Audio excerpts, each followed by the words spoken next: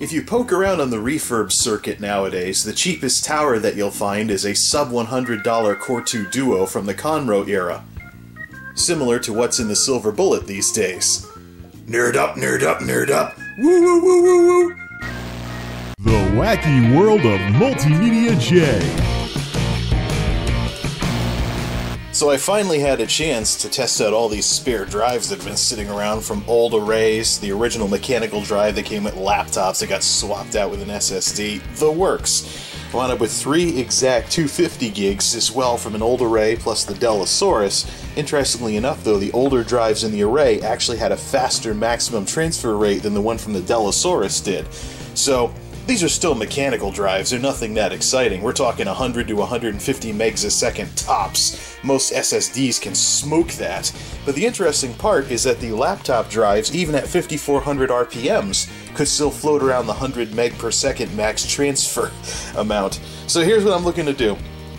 These 3 will go into the Silver Bullet's drive cage, the spare cage, and then these 3, when I get brackets for them, will go into Tuxedo to help cut down the power consumption in that respect.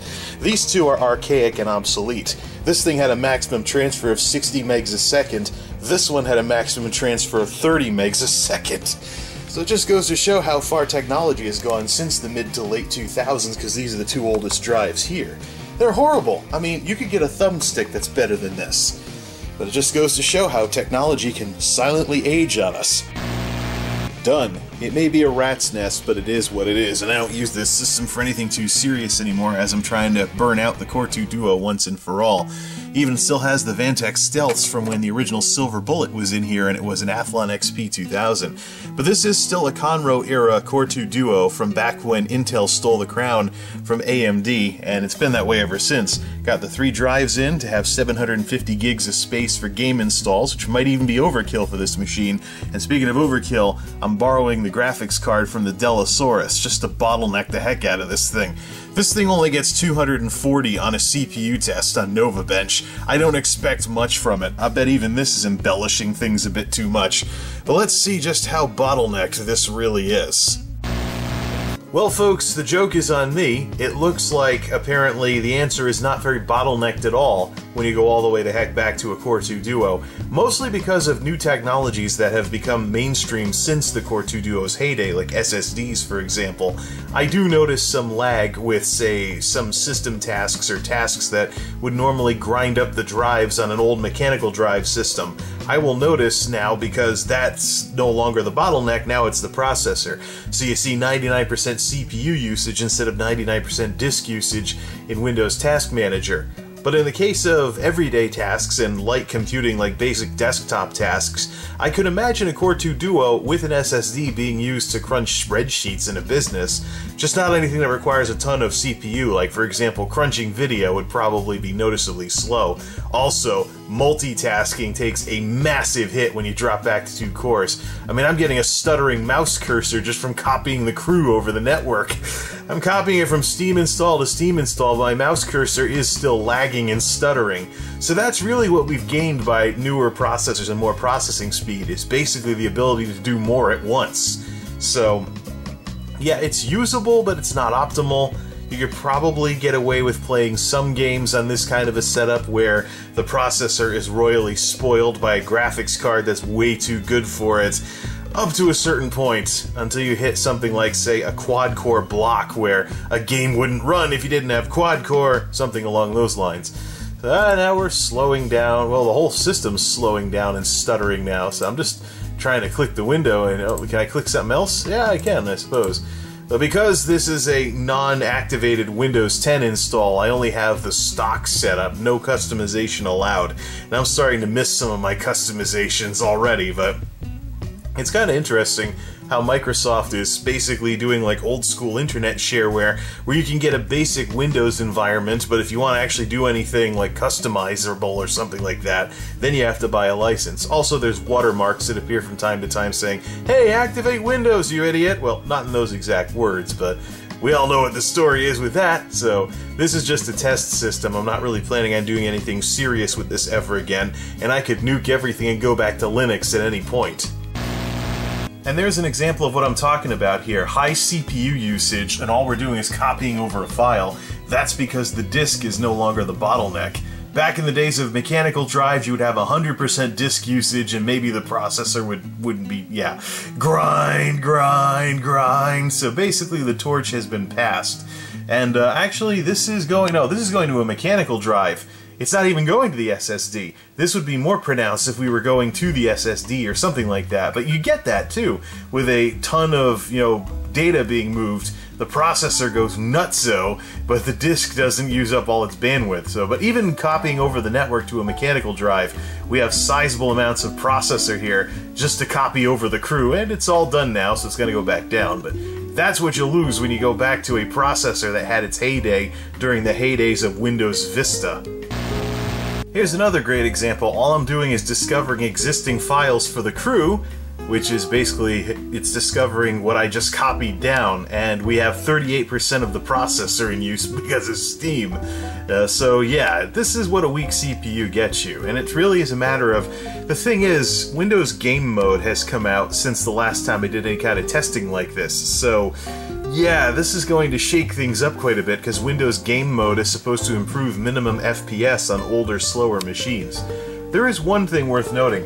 I have some prettier looking benchmarks like the Heavensward benchmark and the Unigine benchmarks, but we're not actually going to include them in this video. I suppose what I should do is probably announce that I've decided to bring back MultimediaJay's Geek House, specifically for showdowns between pretty looking benchmarks or something else and some of the hardware combinations that I have these days. It was a series that really lacked some concentrated coolness for the longest time, but I think the whole relaxing type theme and whatnot of relaxing on the couch and checking out some benchmarks and stuff might be worth a few uploads. If it doesn't work, then I'll just fold the series again, but we're not going to be doing anything too pretty here.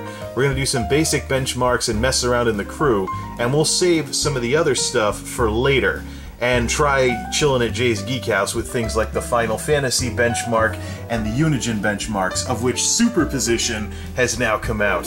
So we gotta go around the circuit and try it on the various machines and whatnot to see how everything is handled and whatnot, especially with Monolith and whatnot, because Superposition should be the benchmark that makes Monolith not run, that Monolith can't run maxed out with its 1060.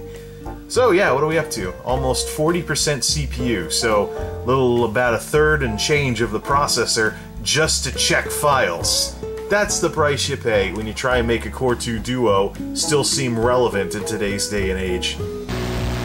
Sound change, busting out the digital camera of course, because most of what we have left involves filming screens, so let's bust out the camera that's better at that sort of thing without getting roll-o-vision everywhere. With the recent announcement of MultimediaJay's Geek House returning and whatnot, we'll save the more graphically intense benchmarks for those, and just take care of the basic ones, like NovaBench for example. 11, 11, 11, 10, almost up to what Tuxedo can do, interestingly enough, despite a much weaker processor.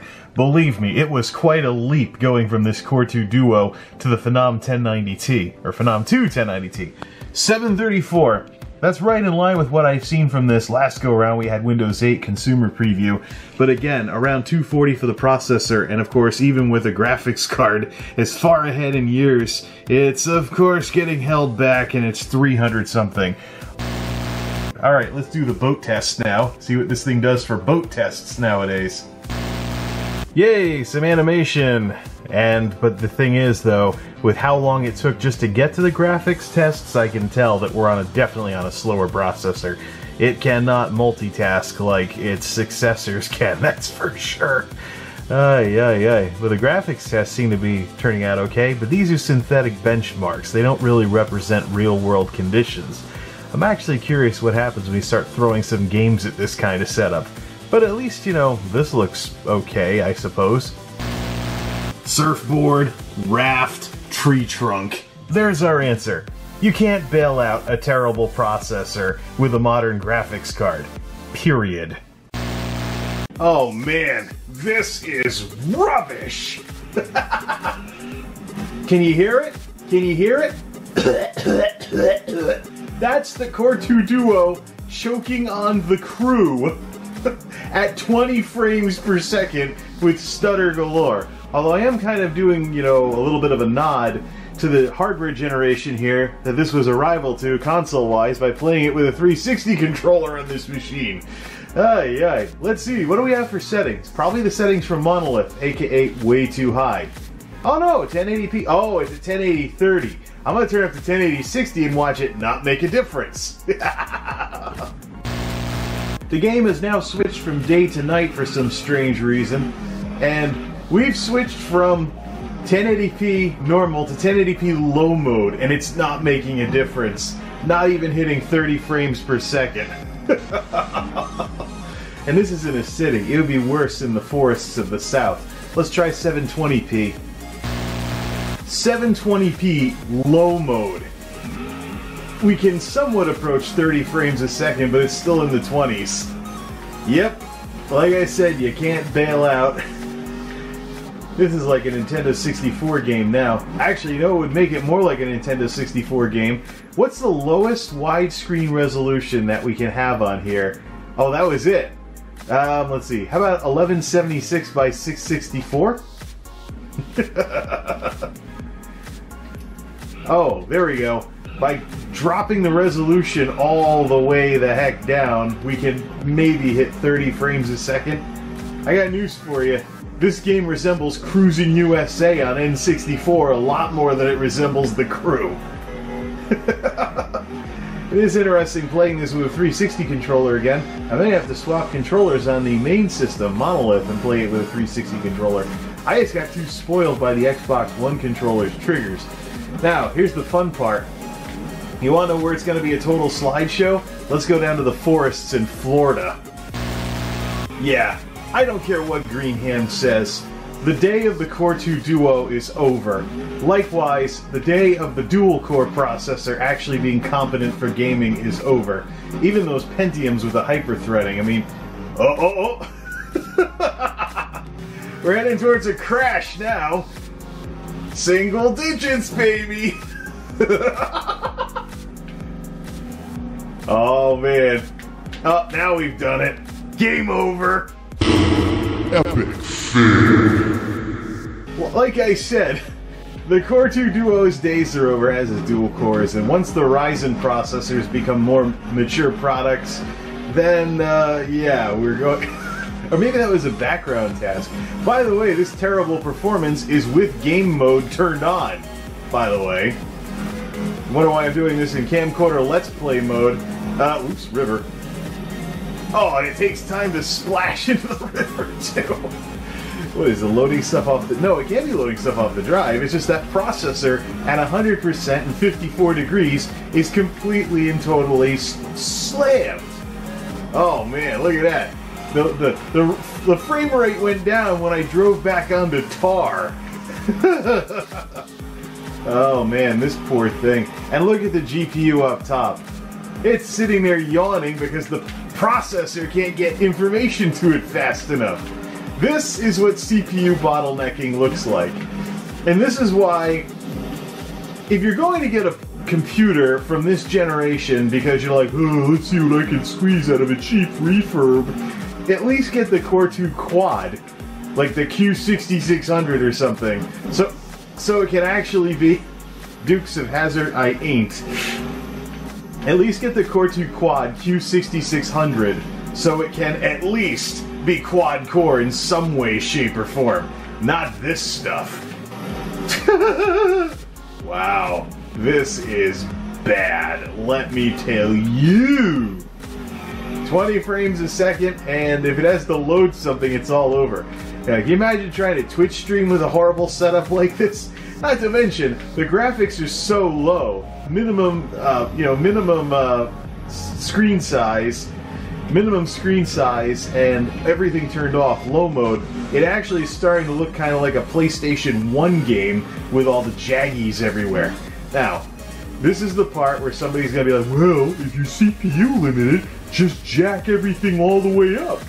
Okay, let's go back to 1080p while we're in Florida. 1080p low mode in the Florida forests where you get the lowest frame rates in the game. Now everything looks a little sharper, but let's head back towards those forests. Well, if 20 frames a second is something you don't mind playing with. Actually, this is a perfect sign of being CPU limited right here, because we increased the... Oh, wait a minute. Epic fail. End of the line! Load times. This is like Morrowind on a slow computer back in the day gone wrong. Oh boy, what are we doing here? Hey! Now that's what I call stutter. I'm surprised we haven't had anything blue screen yet. So yeah, this is what CPU limiting looks like. Complete and utter rubbish for performance. I'll bet even a Q6600 wouldn't improve things that much for a newer game like this. Yeah. Right. The Q6600 is one of the processors that I'm curious about, though. But this is just awful. And it's better material for chilling at Jay's Geek House. So that ends our test right here. I have lagged this thing out long enough, and I've stared at that 100% processor and 0% GPU long enough. That's it. Mercy rule. Mercy rule. This nonsense has gone on long enough. And we've tortured this thing long enough. So there's your answer, folks, on whether or not you can get the cheapest sub-$100 Core 2 Duo, pair it up with a decent graphics card, and get some games going. It depends on what games. There's not a doubt in my mind that this machine would fly all over games from the previous generation, like if you hadn't played some Xbox 360 classics that were ported over to PC. But don't think you're gonna get into PC gaming and have the graphics card save your sorry ass. Graphics cards need multitasking capability and some number crunching capability backing them up. Otherwise, you end up with a situation like this. Till next time, this is MultimediaJay signing off. Thanks for stopping by.